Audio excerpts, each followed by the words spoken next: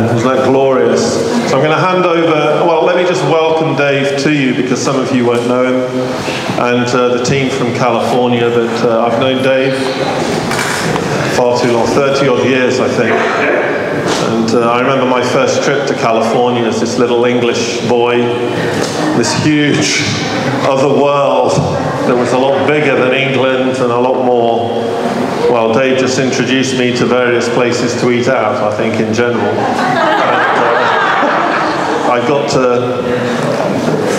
I got to see the Anaheim Vineyard in revival. I got to see what that was like, to see a move of God, to experience something of the greatness of God moving. How we long to see all that yet again. So I'm going to hand over, and go ahead. Yeah. You're very welcome. And I've forgotten your name. Billy. Billy. I shouldn't forget that name, because I've got his now.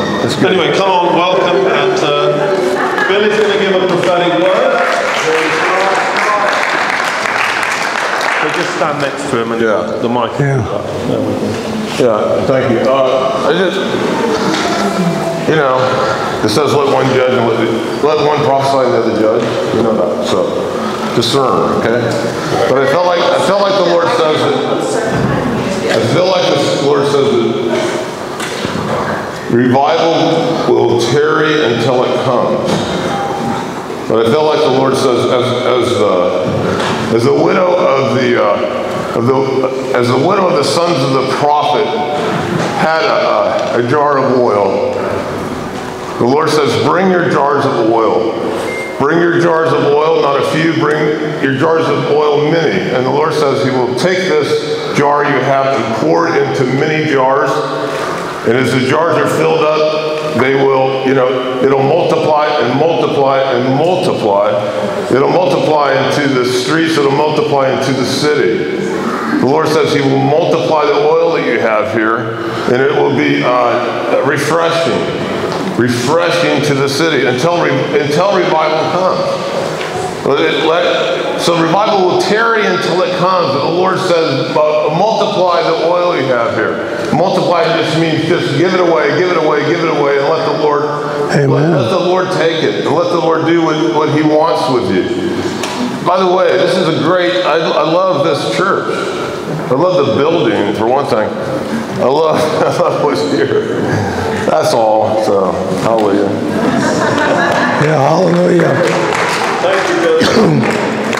Thank you, Billy. Well, thank you. I tell you, the first time I took Chris to a restaurant, this is back in the day when it was still a good place, but I took him to a place called Claim Jumper. And they had like sandwiches that were that tall. And I ordered him one. And they had beers that were this big. And I ordered him one. And he just looked and he says, I love America. I love America. That's true. And that is a true story. I'm not exaggerating. Not exaggerating.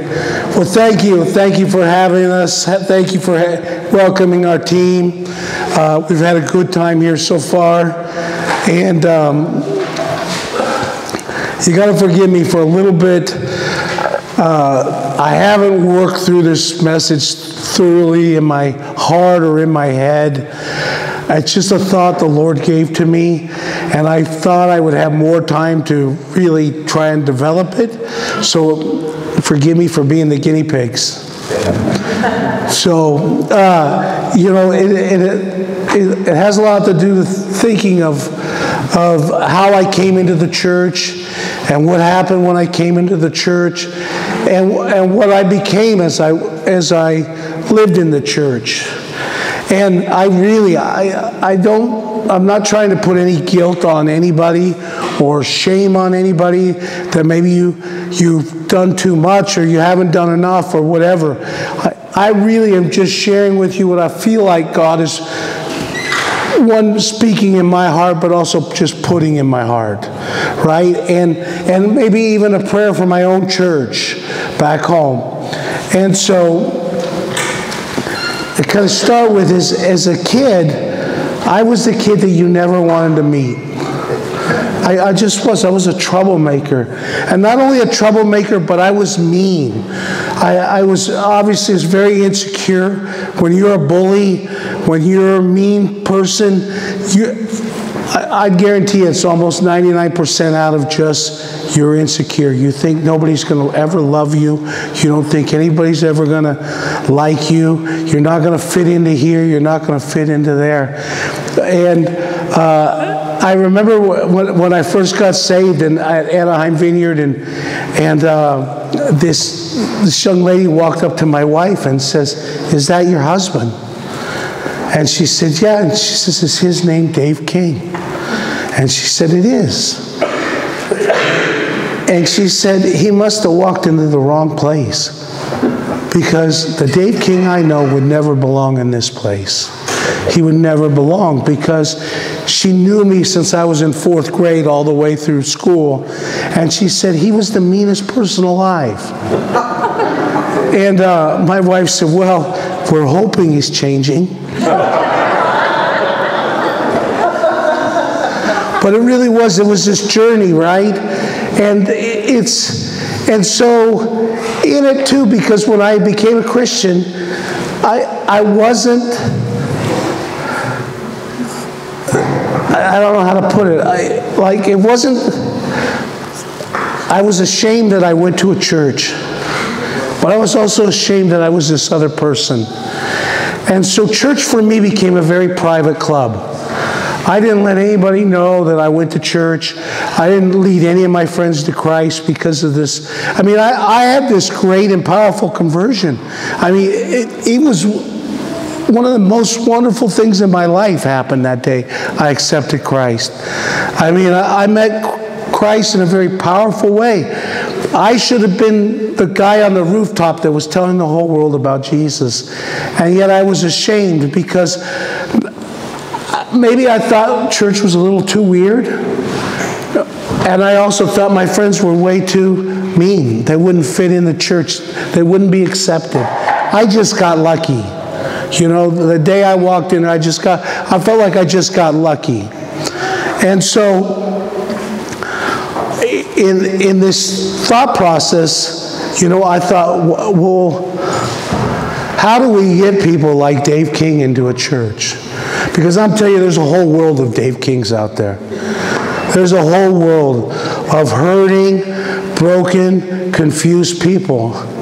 And that's all I was. I mean, really, I promise you, I was broken. I was broken, a lot of self-inflicted pain, but also, you know, just stuff that I inherited through my family. And our family was a family of brokenness. There was one point as a child I can think, well, I could never figure out at first when I was real young, how come I had like 8 sets of grandparents, but my friends only had 2. Like, you just did, like, I couldn't figure out the math in my head. Like, how did I get so lucky to have 8 sets of grandparents? I didn't realize it was from brokenness. I didn't realize that every single family member on either side of the family that I could think of, and this is adding even in the divorce and marriage and remarried people in my family, I didn't realize, I did realize they were all either alcoholics, they were all or drug addicts or both. Everybody committed adultery in my family. Everybody. I couldn't think of any. I mean, I have one grandmother married 7 times. You know, and I mean, that's in the 40s.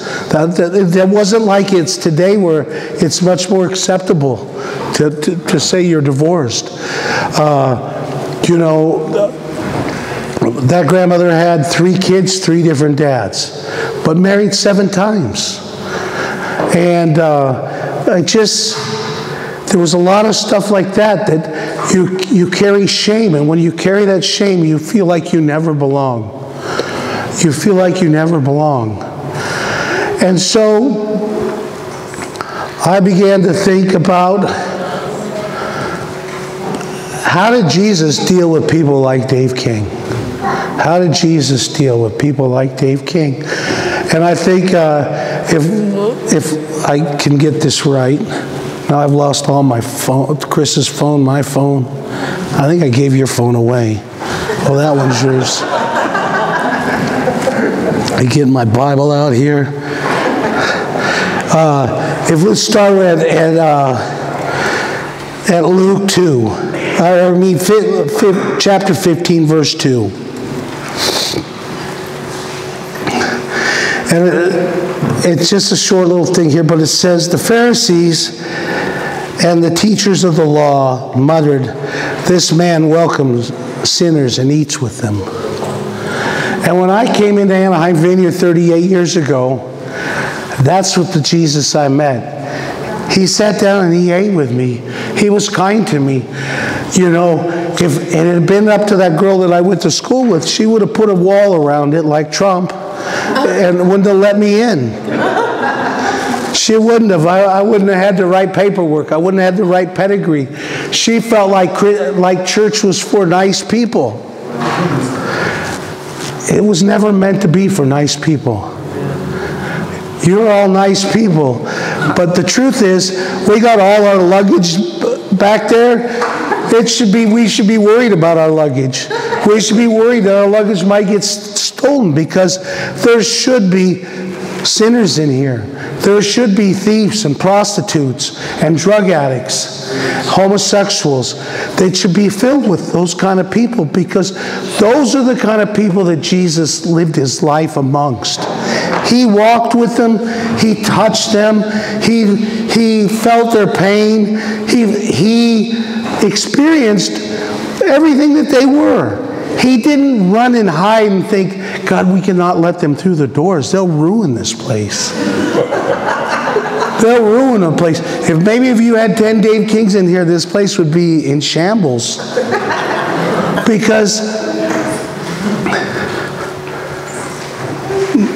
But we should have 100 Dave Kings, because God loves us. I understand after 38 years and a lot of pain walking out those 38 years that God loves me now. That he loves me. That he goes to the depths of the darkest and dirtiest places you could imagine in your mind. That's where he found me again and again and again. That's where he found me. And so, you have family members, and you have neighbors, and you have people that you work with that are dying for this message of love. And that's really what it is just a message of love. It's a message of that the same way Jesus loved you into the kingdom, you can love your neighbor, you can love your work person, you can love everybody into the kingdom, and you can. It's a job that he's put before us. And my friend Glen Schroder last night, she told me a story about, I don't know if you heard Bob tell it or Bob told it to you directly. Just told a bunch of people. Yeah, in a meeting, Bob Jones, prophet who's gone and he's with the Lord now, but he told her, he said when he got struck by lightning and he died and he went to heaven and he met Jesus, and Jesus grabbed him by his face and looked into his eyes, because he wanted to see how much of his own reflection did he see in Bob. And then he asked Bob, did you love? Did you love? That's what he's going to ask us when we get to heaven. Did you love? And are you loving your neighbor as you love yourself? Are you caring for people who don't deserve your care? I promise you, like I didn't deserve anybody's kindness. If I got what I deserved, I'd be in a box already or locked up in a prison if I got what I deserved. But Jesus intervenes. It's Jesus in you that will intervene into people's lives, into your own family members, into your own family members that I know there's people here today that their kids are addicted to drugs. that their kids have sexual identity problems, that their kids are broken, and you think, how do I fix them? Well, Jesus, why don't you save them? Why don't you save them? Because he's looking for you to enter into their life, and not with judgment, but with love. That's what he's called us to not be a people of judgment. Not to be a people of judgment. We are not the police. We are not the border patrol. You know, we're not. This is an open border country. This is an open border country, and that's okay. And that's okay, because it's our job to fill this building. It really is. That's what revival looks like. You know, there was a day, and my friends here in the front row, and some of the other people, my wife, they can remember a day that people showed up for church an hour early, and as soon as they opened the door, they ran through the doors so they could get a seat. That's what we long for again, right? That's what we're looking for. When we talk about revival, that's what we're talking about. We're talking for people busting down these doors to get in. You know, you didn't have to recruit people to set up because they wanted to set up because that way they could get a seat. You know, you didn't have to put people in their, an arm behind their back to work with the children, because the children were getting saved. The children were praying people. They were seeing miracles. You know, and if you were a high school worker, you might get a wife.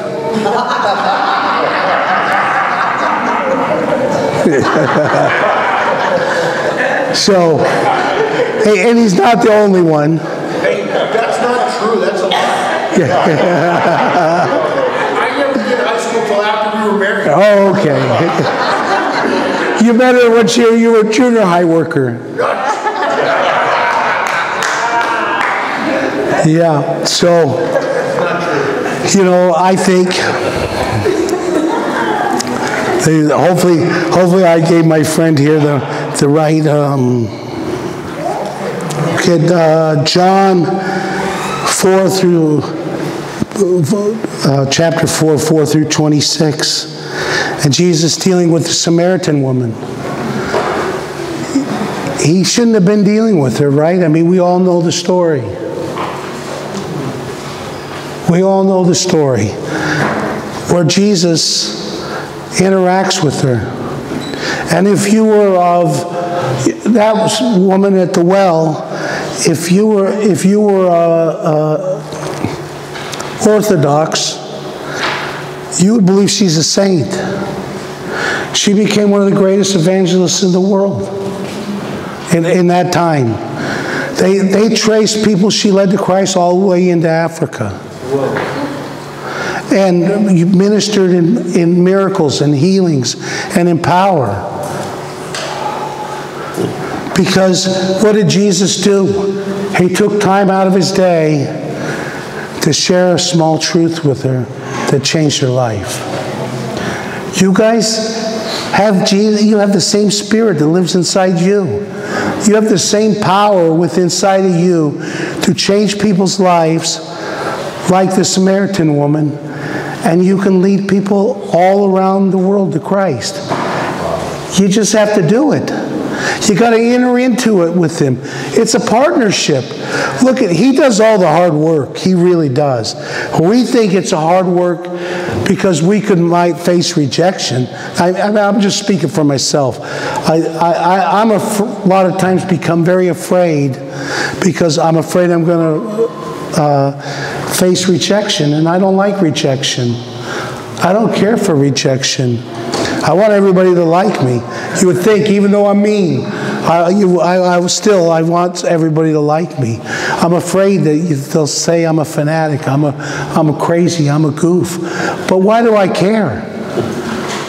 It's just like when Chris told the people on our team, hey, pray for whoever, prophesy over them, because they're never going to see you again. It's the same way when you're on the tube, or you're in the bus, or you're or at the market, or whatever. You're liable to never see him again. Just put the word out there. Let God do the hard work. God does all the heavy lifting. Then John 8, 1 through 11, the woman caught in adultery. That woman was supposed to die that day. She was supposed to have her life taken from her. Nowhere do you see the man in the story, but that woman was supposed to die. And what did Jesus do? He spared her life. See, you have the same chance to do the same thing to somebody else. You have a chance to spare their life over against making a judgment on them that they deserve what they get. Yeah, how many times have you said that in your head when you see somebody handcuffed and going to jail? Well, they're just getting what they deserve. No, what they deserve is to come across a person like you, that's going to show them love. That's going to show them kindness. And that hopefully they're going to turn from their ways. You know, my poor grandmother, this lady had 5 husbands, it said. My poor grandmother, who had 7, nobody ever showed her no kindness. Nobody. I don't know if she's in heaven or hell. I don't know that it's somewhere in there. Maybe she didn't. But she never lived the life of a Christian. And it isn't good enough just for us to say a prayer. I mean, really, think about it. This life that we're called to live and that we begin to live out, it's a pretty amazing journey. You know, I was outside of the church for 10 years of that 38 years.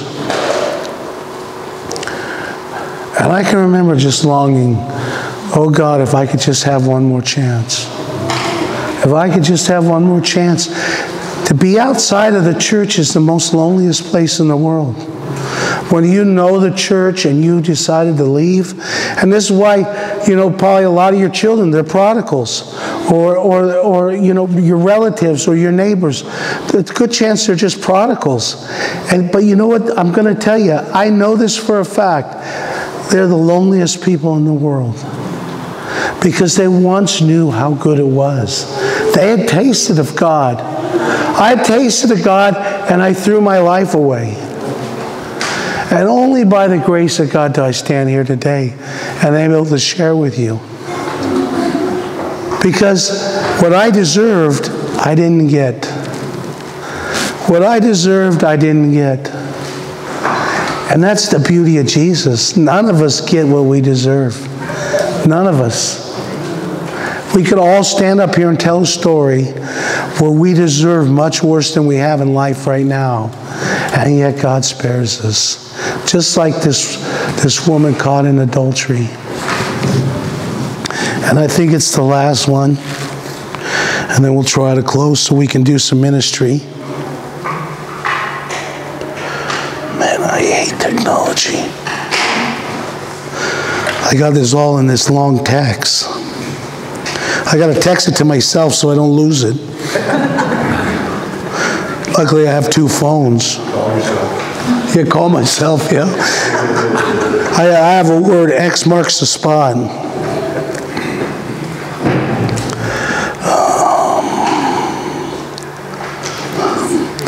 Yeah, you have it, right? Yes. Yeah, Matthew 16. What is it? Yeah, Matthew 16. So maybe I gave you the wrong one. I gave you the wrong one. We'll just go with it. We'll make one up. Huh? Do Zacchaeus. The Zacchaeus. What verse is it? Same thing. We could Matthew, when he called Matthew, he was a tax collector. We could go Zacchaeus, who was, up in the tree, right? He's up in the tree. We could think, I found in just an hour on an airplane 40 verses where Jesus interacts with people. And the theme of it is this, is that he's kind to people. He is kind. The only time he was ever harsh was to the church. The only time he was ever harsh was to the church. And so I don't want Jesus to show up here today and him be harsh. I don't want to experience his harshness. I want him to look in my face. I want him to squeeze my face, and hopefully he see Jesus. And that's really the moral of the story. And you can say, well, that's Chris's job because he's the pastor. Or that's the young lady that led worship, that's her job because she's the worship leader. No way. Nobody gets off the hook in this deal. We're all called to the same thing. And it's to love our neighbor as we love ourselves. What did he say first? Love the Lord your God with all your heart. And then love your neighbor as you love yourself. And so, as a group, let's commit to that today. Let's commit to it. That's what they're going to call you to. Now, I think some of the guys on my team might have some words or that, and so I'm going to call them up, and we're going to do a little ministry. And if you guys have some, this isn't just about California. If you guys have words, we want to hear them. I'm from Oregon, not California. Yeah.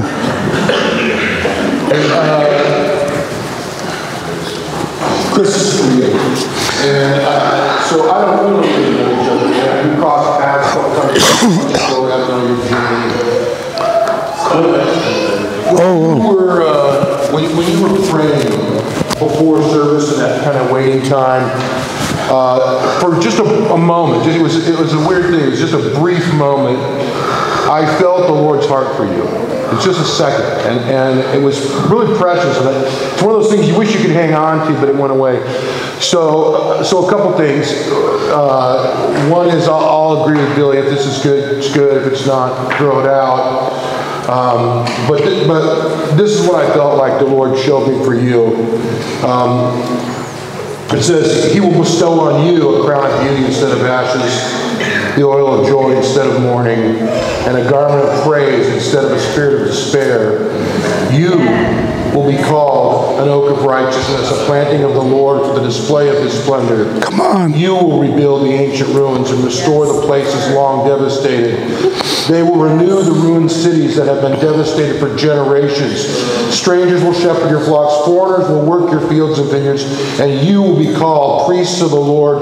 You will be named ministers of our God. You will feed on the wealth of nations, and in the riches you will boast. Instead of your shame, you will receive a double portion, and instead of grace, you will rejoice in the inheritance, and so you will inherit a double portion in your land, and everlasting joy will be yours. Amen. Amen. That's all I got. Don? I got to stand next to you because there's this other microphone that picks it up for the feed. Get it here. When Dave was talking, I got reminded again of a verse that just keeps coming up this whole time, this whole trip in England. And one was, just first of all, the story of Bob Jones telling the story about when he died. And we're like, he died and he went to heaven? And I mean, Jesus, we were just like, what? But really what I got from that is, at the end of the day, it's like, did you learn to love? That's what he said. Yeah. Did you learn? And for me, it just gave me that a gift of eternal perspective for the rest of my life. Like, that's what it's about. I'm not going to stand before Jesus with Glen or with anybody else. It's just me and him, and it's my life, and I need to learn how to love. And the second thing, the scripture that kept coming to mind is in Galatians, when Paul is saying that he is again in the pains and labors of childbirth until formed within us. And this theme of less of us and more of Christ, we're all, every single one of us, the littlest ones to the oldest ones, we're all like in the same boat. He's doing the same work in us all the time to form Christ within us. And that we're all like in the same boat, like nobody's different. It's like, how's Christ, And really, when I was thinking about that, it's like, he's saying less of you and more of me, because the true me, the true self that he's created me to be, all of the giftings, the talents, the creativity, all of the love, and everything he's given me, that true self, is sometimes buried underneath a bunch of junk. And he wants to free us of that junk so that we could really be free and be all that he is and everything in us to reflect him. And let's see, I'll get that last verse here. Two things. One is, and then I just felt like this, that God chose the foolish things of the world to shame the wise. God chose the weak things of the world to shame the strong. He chose the lowly things of the world, the despised things, and the things that are not, to nullify the things that are, so that no one can boast before him. And we're all broken, we're so imperfect, and we're all in that same place, It's like, just keep saying yes and yes to the Lord. Amen. I also felt like he gave me a word of two things. One is that there might be some women here that are barren, and I want to pray for you. And there might also be some people that just feel barren in their spirit, like there's something, like when you want a baby, you're longing and dreaming, and you hope, like month to month, this is the time I'm going to get, that hope of having a baby, and it doesn't happen. And I think there's other people spiritually that are dry, but even dry in their creativity, that God wants to birth like new life in you and new creative things, like even intelligence, like mathematical, scientific solutions. I'm serious, like that he just wants to birth these like really new and exciting things in us. And that if you're barren and you feel this longing and ache in that, and also just the moans and groans that he had until Christ is formed within us, that's an intercessory gift, and that there might be some here that God wants to release that intercessory gift.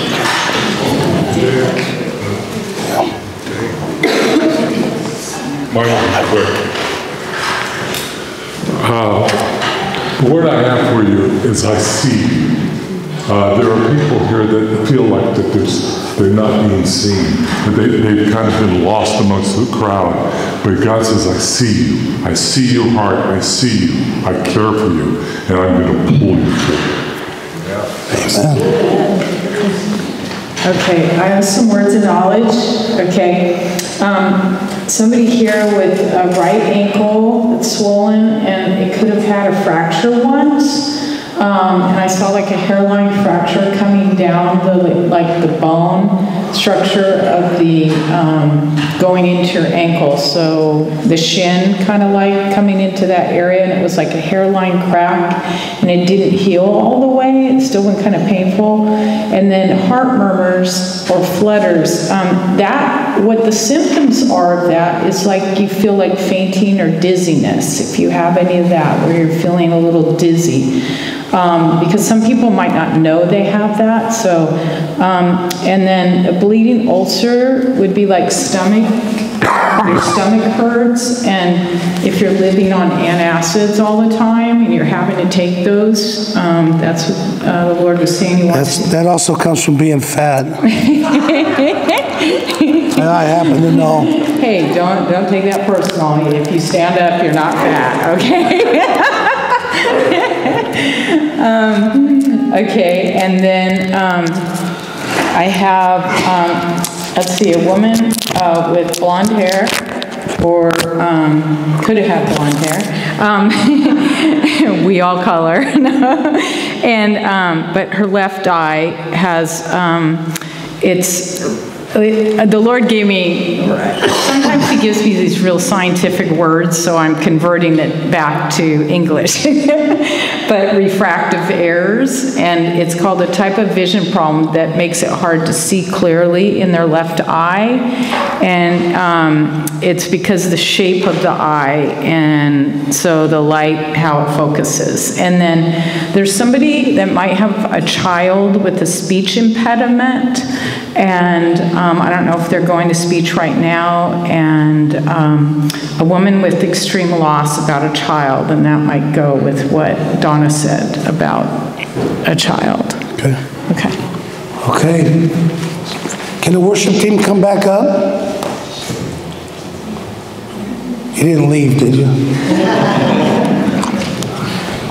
If any of these words, any even close to you, we're going to invite you to come up as we lead worship, and we're happy to pray for you. And if there's a word, if you have a condition, you have an ailment, you have a need in your life that you only God can meet, I want you also to come up, because we're going to pray for you.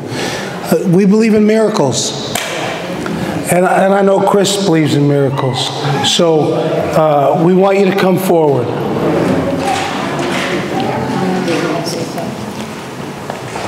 Yeah, I've seen cancers disappear. I've seen tumors disappear.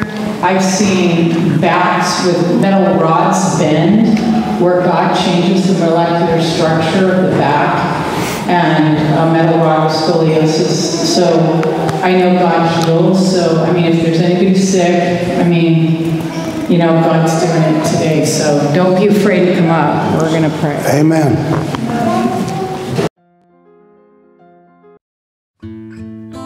Jesus, how I love you. Here I am before you, longing to be close to know you more. Hear the cry of my heart, the struggle to surrender. Come and take your place, take every part.